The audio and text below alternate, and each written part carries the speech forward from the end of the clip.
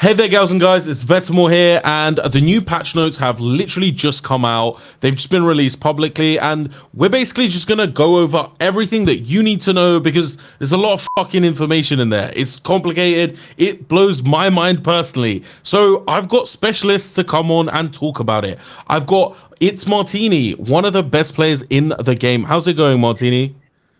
I'm doing great. Thanks for having me. It's a pleasure to have you. I've also got Zeptyle, another amazing player and another coach of Illuvium. How's it going, Zep? Hey, thanks for having me. I think I start to get known in this channel. And for comic relief and appreciation of his beard, we bring on Jimberino. Big up to the beard. Appreciate it. Appreciate bringing me on. So the first thing that I want to ask you guys is, like, after having read it, like, just what is your takeaway, if you had to have a takeaway? Just that somebody that's like just already got private beta 1 access, they've played it a bit, but maybe they just play like 1 or 2 waves per day, maybe like a few days a week. Like, what he's changed for these people, and what do these patch notes mean for them? I think the biggest takeaway for me is that it's super accessible to everyone.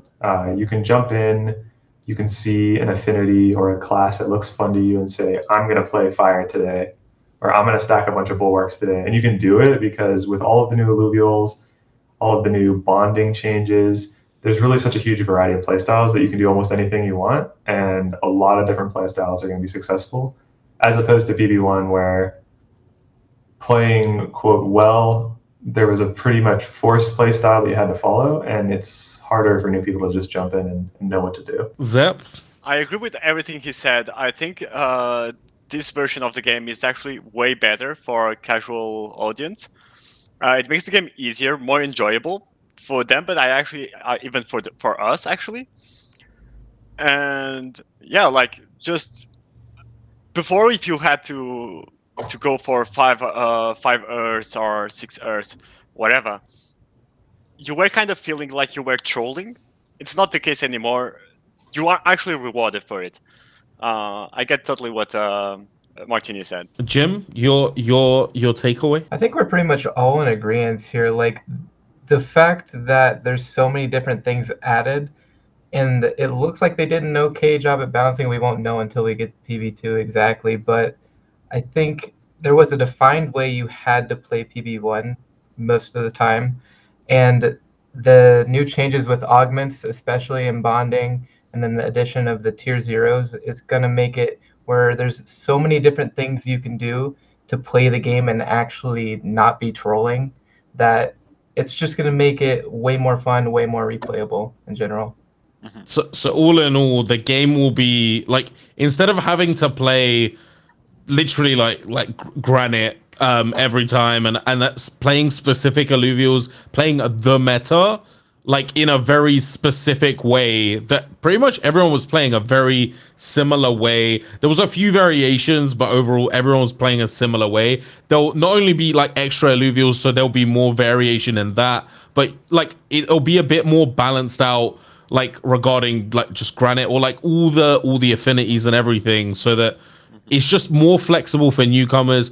I think you guys were saying earlier when you were just, by the way, we've started filming all of this because we've all been having this chat and like analyzing all this data for like 2 hours or something, and we were like, why don't we make a video to sort of, you know, give you guys a bit of insight into what does all of this mean. So you guys were sort of saying that people are actually going to be much more likely with less experience to maybe get to further waves. Yes, the tools that are given to us in this private beta 2 are very, very powerful, which means that even though it maybe seems a lot of information to get for many people, it is actually still somewhat intuitive, and maybe even more intuitive than it was in PB1. That's what Martini was trying to say earlier. Like, you can just go with barely no idea, focus on something, and it will get some results. Also, you mentioned grinding before. That's also something that has been solved, kinda, with the addition of checkpoints, which is something that a lot of people were waiting. And I think that what made a lot of people not play that much the PB1 was the fact that every time they were losing or crashing, they had to replay for 30 to 40 minutes before they get to that specific wave, which is not the case anymore, and that's very, very enjoyable. Totally. Martini? Yeah, I would say the same thing. The checkpoints are going to be huge for pretty much every single player's enjoyment. No one wants to start over from one and spend 20, 30, 40 minutes getting back to where they were. So being able to go back 5 levels or even 2 or 3 levels, depending on when you lose, is such a huge quality of life improvement that I think it's going to help with player retention a lot. People are going to be able to play less in a given day, get more enjoyment out of it, and therefore be encouraged to keep playing for a longer period over a month, 2 months, whatever it may be, as opposed to a lot of people getting potentially bored or frustrated after maybe just a couple weeks of playing. So I think the checkpoints are huge. Yeah, in the micro side of it, like each wave actually feels a lot more fast paced now, because I think a lot of the VFX and a lot of even the actual omegas and the animations and the like cast times, they've been reduced in time a lot more so that things appear more fast paced, they look more engaging, and then like as you also get to learn a lot more, because instead of like struggling with the early game and maybe get to the mid game sometimes and then once in a blue moon get to the late game, you actually get to, you know, practice the early game, then practice the mid game. If you lose in the mid game, you continue with checkpoints, and you get a lot more practice in mid and late game than you would in PB1, where like some people would barely ever get late game practice. And I think that's gonna make it a lot more replayable. 100%. Jimbo? Yeah, I think I don't know if we've touched on this yet, but I think as you said, the early game, it's probably going to be a lot easier. I think the late game, I don't know how you guys feel about it, but I feel like the late game was sometimes easier than the mid game, and I think that might change with the addition of augments. I agree. Yeah, like 100%. a lot of people never got to experience the late game, and therefore thought, oh, some big number like 26, it must be insanely hard. I keep dying on 15, 14, 13. But realistically, those mid-teen waves or upper teens are probably some of the hardest waves in PB1. And now with the amount of scaling, maybe those late waves are actually the harder ones. And I think that'll be a more pleasant experience for a lot of players. Yeah, the difficulty actually scaling as you go up the waves, which is just way better, because like I've now been to wave 30 twice, and both of those times it was a real grind getting past like wave 15 to 23, that sort of area. And then once you got past it, I'm pretty sure I didn't even die once. I just went all the way to 30 because you've pretty much got all your units together and everything, and all the way home, let's go. But then now you get all your units, like you can actually go beyond wave 30, and you've got augments, they've got, it's a lot more scalable. Okay, let's jump into the PowerPoint then. Okay, so now we're going to be going a little bit deeper into some of the minutia of all of these patch notes. If you haven't actually read the patch notes, you can find them in the description of this video. If you can't be bothered to because it's long, then keep watching. Either way, just keep watching though. Martini, take it away. Yeah, sure. So this is just a general overview of the patch notes. We've got a bunch of new units. We're going to have augments, which are equipable items effectively that can buff your alluvials. The way you gain gold every round or mastery points is going to scale based on how many unspent points you have. So there's going to be some strategy around that. And just general balance changes and changes to synergies. There's lots to go over. So we'll be getting into that in the later slides. Okay, first one, bonding. Bonding is a new mechanic that they added with this private beta 2. There is, I feel, very, very interesting and opens a lot of new doors, actually. Not only it allows you to explore some synergies that you were not able before, but it also allows you to play your ranger in a specific and unique way every time you play, which was not the case before. Before we had 5 different weapons and most people were using only 2 or 1. Now you will be able to have plenty of ways to play your ranger. It can be a fire bulwark to a Colossus Air, or even a Water Psion. That's very, very good. I think that's gonna allow us to empower a lot of other Illuvials as well, because as I said, you enable some synergies that were not available before. What to say about bonding right now on how does it work? You select one unit that you need to have on your board, and your ranger will add the synergies from that Illuvial on top of its own synergies. So if your ranger was, for example, a Bulwark Air, and you make it like, let's say, with a Tatopy, which is Psion Earth, then you would have your Ranger being Dust Harbinger, which is very fun. So this is the kind of stuff we will be able to make with our Ranger, which I think is a very unique mechanic, actually, even in video games in general. So I'm really, really interested on seeing how it's going to be going forward. Another thing to know about it is that it is right now, it doesn't cost any mastery points, so you can do it whenever you want. The only condition is that if you are bonded to one Illuvial and you want to change to another Illuvial, you have to sell the one you were previously bonded to. I was gonna ask about the cost, but obviously there's no cost. But also, so basically, you get a weapon on the ranger, and that has, you know, an affinity and a class. But then you also bond it, and then it gets both of those affinities, and so it can like have double earth, making it essentially granite.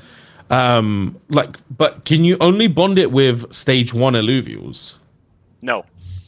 If you bond it to a stage 2 or higher, what will happen is that there's something about a dominant synergy on the Illuvials.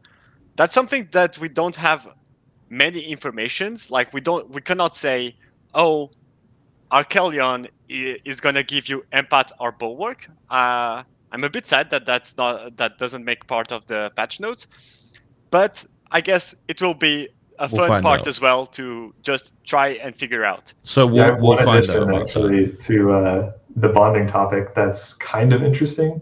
I don't know if it's going to be useful, but the stage 2 lynxes only have a class and no affinity. So if you bond to a stage 2 lynx, you can have a composite class and a primary affinity on your ranger. As far as I know, there's no other way to have one primary and one composite. You're either going to have both composites or both primaries. So that could create some interesting scenarios. I don't know if it's going to be useful, but just thought I'd point it out. I mean, it sounds like a nerf. No, but that's actually a very good point. Like, maybe actually sometimes you might want to have air instead of having frost, for example. Yeah, no, totally. I can briefly talk about this slide. This is just going to be the general game flow of survival mode. So how the rounds work, how checkpoints work, this new interest system. And one interesting thing is with the leaderboard, the casual training mode will not be on the leaderboard anymore with infinite time, so it makes it slightly more competitive.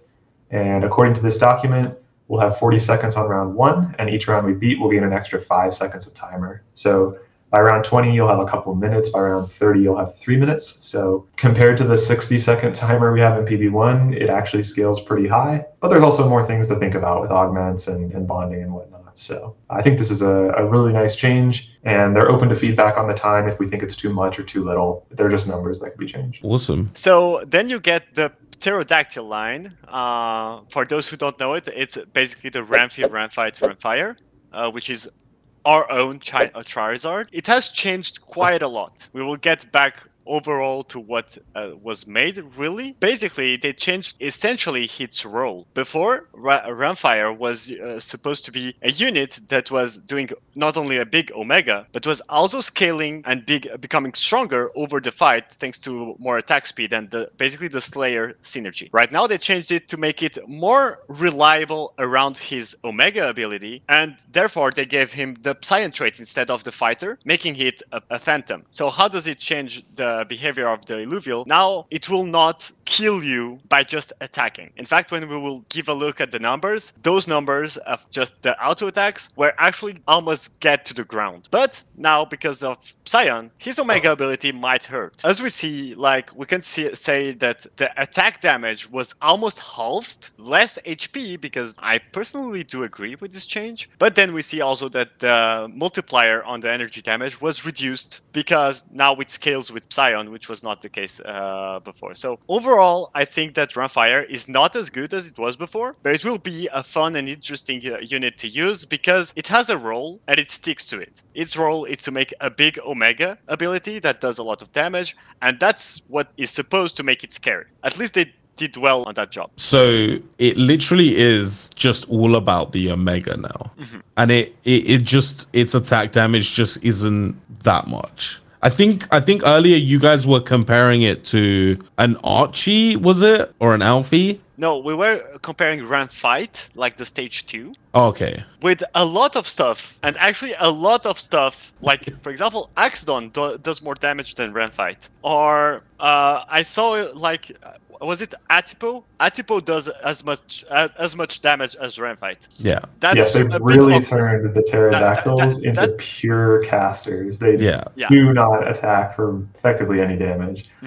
One important point too here from this sheet you can see, and if anyone has seen any snippets of PB2, big change with the pterodactyls is they have starting energy now. So they start with a little over half of their energy pool. So they're going to cast pretty quick. Right. Yeah, that first cast that comes out much sooner than before, which kind of fits with the idea of they're like pure casters. The only problem is if that first cast doesn't do enough, they're just sitting there forever before they cast again. Their out attacks aren't really doing anything, so it's going to be interesting to see if this unit's actually any good. Yeah, I think it will be kind of reliable on augments. Sorry, Jim. No, you're good. I was just going to say it's going to be interesting to see if since he does start with like being way closer to his Omega, it's gonna be interesting to see if he's just dying before the second one goes off, or if he can actually get multiple Omegas off. Because if he can, then he might be even stronger than before. But definitely still to be determined. For sure. I would want clear evidence on that one. Like, only one example will not be enough. For sure. Okay, so yeah, I can talk about the Anteater line a bit. This one's been changed dramatically. I think this line, especially the stage 3, has been a huge pain point for many people playing PB1, including myself. I swear this unit cheats when I play against it. It is completely unfair. I'm so happy that it's getting changed. But yeah, let's look at what's actually changing. So they admit in this line that the numbers were grossly inflated. The unit could sometimes use its ability and hit you for over 2,000 damage. And if you had multiple units near each other, it could hit 2 or 3 units at a time. This empath rogue with defensive affinities, you would assume is supposed to be kind of a utility healer type unit, but it ended up being the deadliest assassin in the game. So with this rework now, its ability no longer crits, it no longer silences and blinds, and it no longer provides Vermilior with a shield. Instead, it hits in a large AoE, gives the Vermilior dodge chance, and debuffs the units that it hits, reducing their Omega power. And it does a little bit of damage too, although the damage is significantly less than what old Vermilior did. So it's much more of a supporty debuff kind of unit, utility unit. At this point, without trying it myself, hard to say if this is good or not. It's probably situational, but personally, I prefer this by a long shot over what Vermilior was doing. Yeah, I have to add there that I think it also synergizes very well with the Wolf Spore synergy. You know, that is already a very debuff-oriented synergy that makes that when you die, you debuff the opponent. So I kind of like the direction the game is going towards, giving some sort of an identity to every single Illuvial and kind of stick to it. No craziness like a supportive unit that becomes suddenly the deadliest assassin in the game. Just, it makes all more sense. Like, it's more intuitive, actually, even for us. I'm thinking people might be underestimating it a little bit, especially if you have a bunch of carries stacked up on the enemy team in the same area. I feel like it could be pretty good then, but again, it's definitely not going to be as good as it was. So one more comment I want to make on the Anteater line. We do have augments. There's a lot of different things they can provide. With the increased dodge chance on this and how that synergizes with Spore and life gain and the fact that it debuffs everything, some kind of taunt on this unit, getting a lot of things to attack it, where it's probably quite tanky, and then debuffing them, it could potentially be a really good support unit with that sort of item on it. Yeah, especially because when you say with the taunt, which would be super interesting, is that you would maybe get some to surround it, and basically making your Omega ability more valuable. So yeah, there are interesting things about this Vermilior, I think. It will be fun to figure out whether or not it's good, but in a general way, I just like the direction it's taking. And the Pistol Shrimp line, Papao.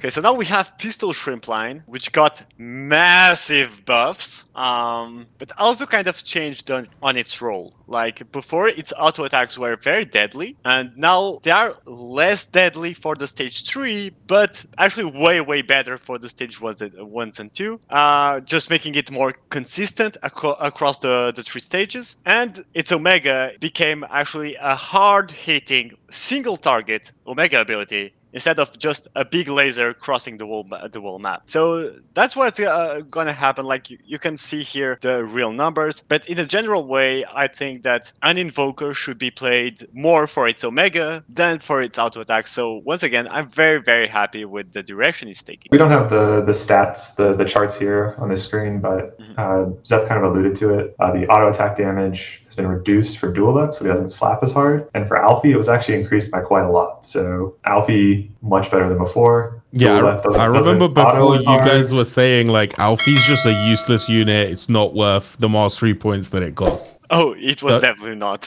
Yeah, but Alfie actually like auto attacks pretty hard now, and has this updated Omega that goes single target instead of piercing through things. So Alfie should be a serious unit. Yeah. And they also reworked the way Omegas work now. Remember how if it kills one of the units that it's attacking, it still goes to the next one behind it. So I think that's going to be a pretty big buff in general. That actually is true for a lot of units. Like, that's a change we can discuss it right now. Thanks for bringing the topic, Jim. Is that before there was that bug that, let's say your Runfire goes up on the sky and its actual target would die, you would lose your entire cast. Now, within the bug fixes, your Omega will end up no matter what, unless you get stunned out of it or you die. Which means interrupted by the player's fault or the Illuvial's fault, and not because of a bug, basically. Which is great. Like, your Cephorus will cast.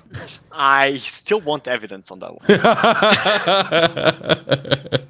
Okay, so I'll talk about the hyper changes. I think these are pretty notable, and I think they're going in a really good direction. So from PB1, anyone that's experienced hyper has probably noticed that Bulwark feels really strong, and you probably didn't even know what the Scion hyper did. So what we can see from these hyper changes is that Bulwark no longer gives insane regen, and the hardened state that we had with Bulwark, which mitigated 100% of crit damage, now only mitigates 50%.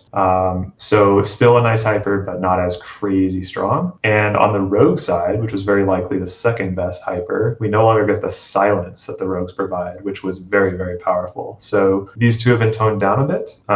Fighter is roughly the same as it was before. I don't remember the exact numbers, but that was kind of the middle of the road. It was those numbers. Decent one anyway. And then Scion now gets 50% Omega power, which is actually pretty big. I think it was only 30% in the previous version. So this is a lot of damage for Scions, which is really nice. And Empaths, the healing that it provided was quite minimal, and now it's a slightly bigger number that looks a little more impactful to me. So I think these hyper changes are perfect. You have the two at the bottom end toned up a little bit, the two at the top end toned down a little bit. Another cool thing to mention is that obviously, like, sometimes in PV1 it felt kind of slow. Like if an entire wave ends up going like a minute, or even into like it timing out, like it's just so long to watch, and the battle can feel kind of slow. Not only are the like animations now a lot quicker and the attacks a lot quicker, but 40 seconds in out of the like 60 seconds that a wave lasts, 40 seconds in, basically everything just goes kind of crazy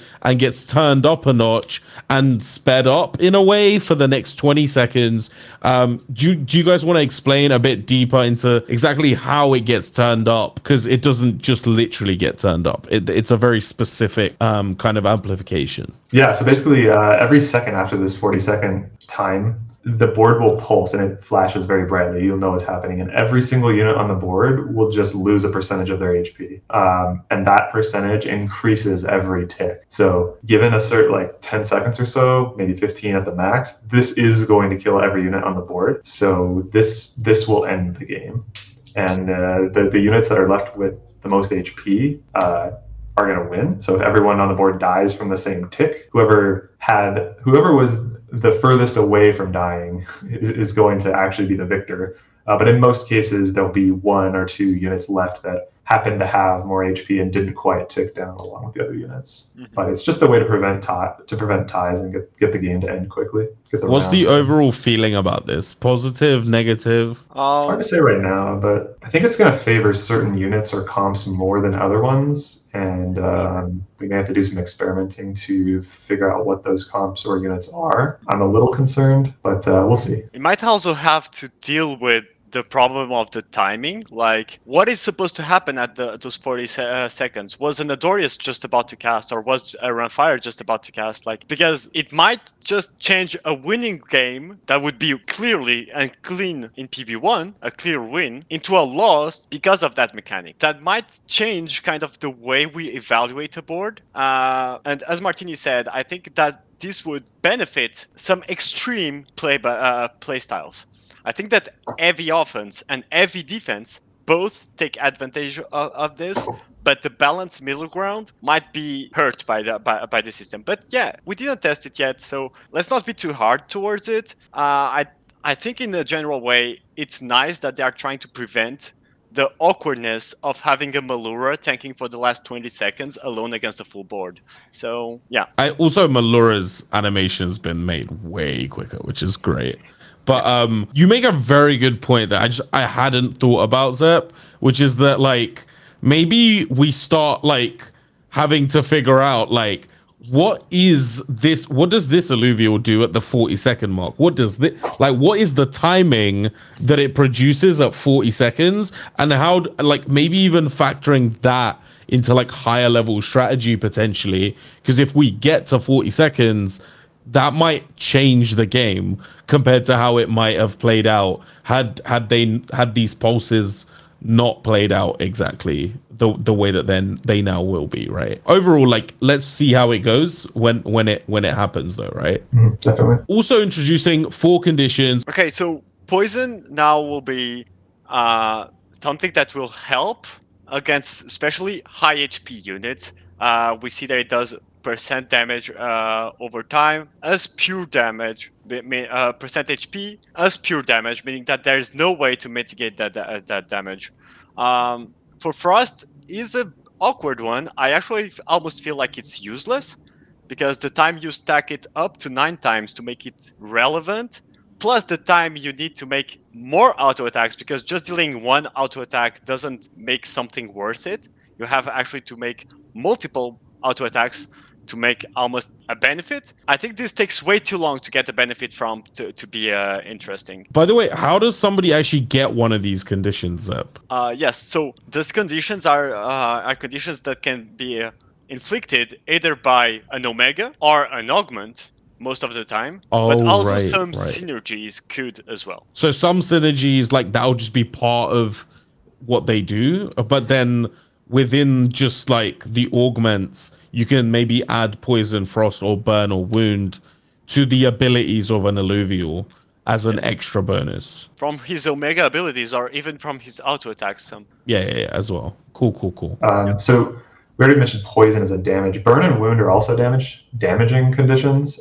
They just scale in a slightly different way. So burn is deals damage based on percent of missing health. So the more a unit is already damaged, the stronger the burn is going to be. So for wound, a lot of games call this bleed. It's just a new terminology. And so this is going to be physical damage over time based on the physical damage dealt. So a hard-hitting physical hit will wound an enemy for a lot more damage than a 90% energy damage attack or something, just as an example.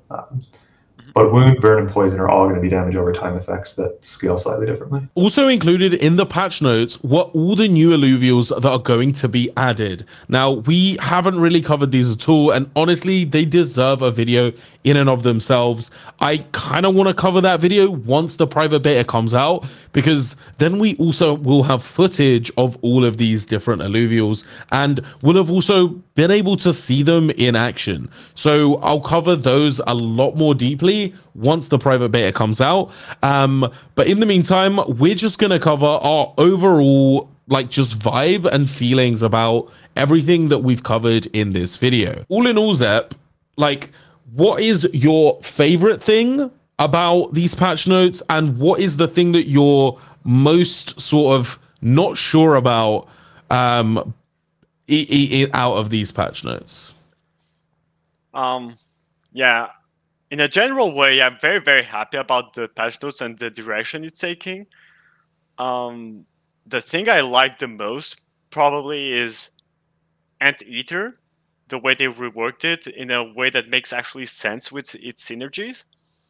The thing I hate the most is about the Dodo line, which is very confusing. It got nerfed to the ground while the patch note says it's perfect, so question mark here. Did it get nerfed? Very, very hard. Really? Yes. Oh, but the patch notes actually did say that it was perfect as it was, but they still nerfed it. To the ground. I guess Ben's gonna have to answer for that. I think maybe Ben was trying to make a joke with the patch note about saying, "Oh, it's actually perfect. We're not touching it." But it was confusing after reading the patch note and say nothing has changed, and then you go to the numbers and see, wait, what did you do to my caca, my couscous? Come on, Jimbo, what is your favorite thing about the patch notes, and what is the thing that you're most worried about? I'm worried about Augmus being a little too strong, but I guess we'll again, it's hard to tell what anything is imbalanced without actually playing the game, so it doesn't really hold much weight. But I'm feeling like Augments might be a little too strong, but they're going to be so much fun to play around with regardless. And what are you most looking forward to or excited about and pleased with? Yeah, dude, I'm so pumped that we finally have like multiple ways to play the game. Like there's so many different ways that you can play and actually not be trolling. It's going to be viable to do 10 different builds 100%. I'm so stoked on that. Awesome. I'm just stoked overall for just the quality of life improvements and the replayability that's coming in PB2. The fact that you can actually play for 2 hours straight without feeling like it's a chore. Whereas like in PB1 at the moment, honestly, the first run that I do in a day is a genuine joy. And then from the second time onwards, it starts to feel like I'm actually just grinding for no reason here. And I'm not, why am I still doing this? It's not even a new puzzle anymore. I'm just trying to remember what I did last time and maybe try and tweak it a little. Like that's not the way that you learn. The way that you learn is you have to fix a puzzle and actually solve a puzzle and overcome a new challenge. And that's what you'll be doing every single run, I feel like, much more in Private Beta 2, which I can't wait for that. I can't wait for that. Well, thank you both for coming on. Martini had to go. If anybody does want to find you guys, all three of your Twitters will be in the description of this video also. Thank you everybody for watching. And peace. We'll see you in the next one. Peace.